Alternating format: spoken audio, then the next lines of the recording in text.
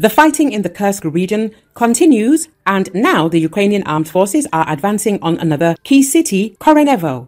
This is the conclusion reached by military analyst of the German publication Bild Julian Röpke. He noted that the videos published yesterday from the city of Sudzha confirm the control of the Ukrainian Armed Forces over this important city near the border. Before the war, about 5,000 people lived in Sudzha, and it is the largest settlement in the Russian Federation that is controlled by Ukraine. The German analyst considers it noteworthy that the published footage from Sudzha does not show any destruction at all. In total, Ukrainian analysts announced the establishment of control over 44 settlements in the Kursk region as of yesterday, which is approximately 5% of their total number in the region.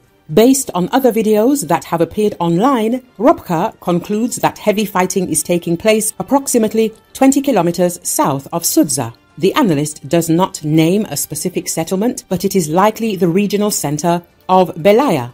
Fighting is also taking place 6 kilometers east of Sudzha. The German analyst believes that Chechen Akhmat units are also fighting there.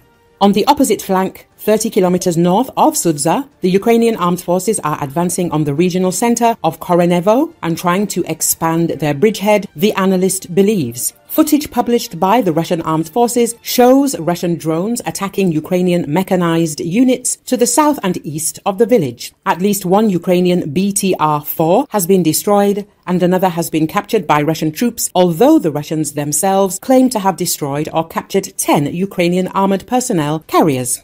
If Ukraine succeeds in taking these settlements, it will be a terrible failure for Vladimir Putin, writes Julian Röpke.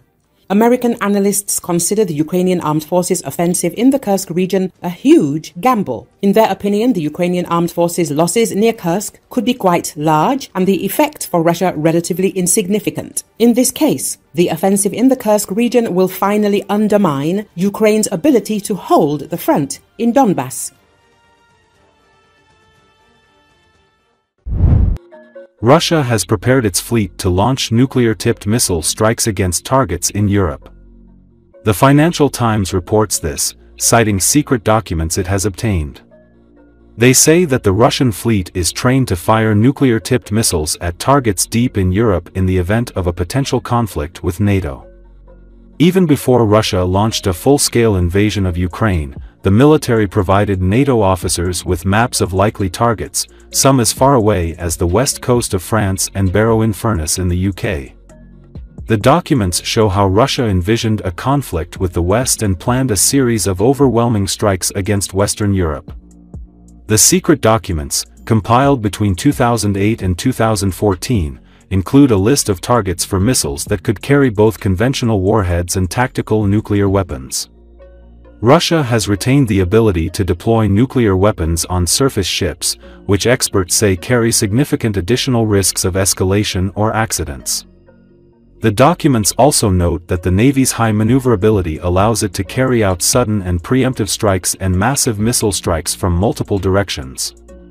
Nuclear weapons are generally intended to be used in combination with other weapons to achieve Russia's goals, the documents say. The publication notes that the documents were provided by Western sources.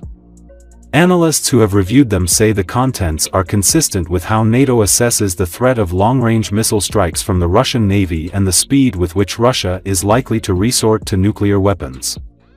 The publication notes that the maps were made more for presentation purposes than for operational use. They depict 32 NATO targets in Europe.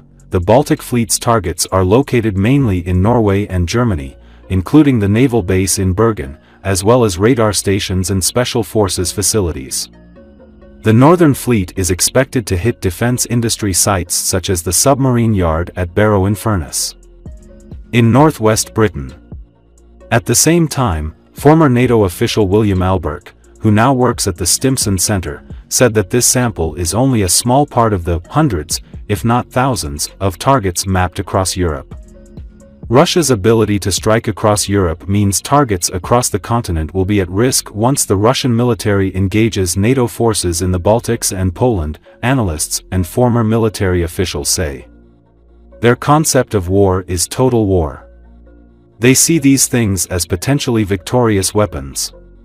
They will want to use them, and they will want to use them fairly quickly, said Jeffrey Lewis, a professor at the Middlebury Institute of International Studies in Monterey.